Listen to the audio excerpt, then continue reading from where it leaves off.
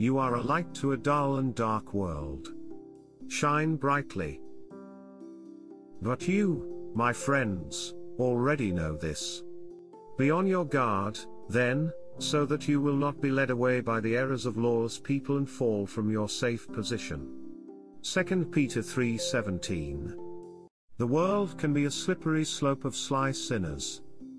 I did not create the world to work contrary to my love for all of my children, yet some of my beloved children created a counterculture of sin and degradation. I made a world of growth, light, and glory.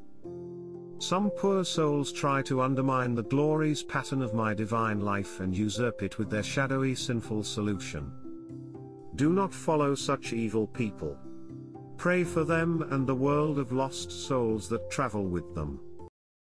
I created you to be a child of the light just as I made the lost souls shine brightly with you.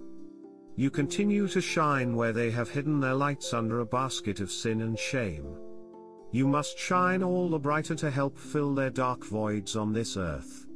Each child of light must illuminate the world around them.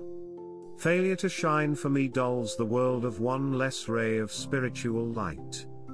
Your spiritual light of love could draw them back into my holy flame where all will be forgiven, and their lights will be restored. Let me use your light to reignite their dull flickering flame of faith.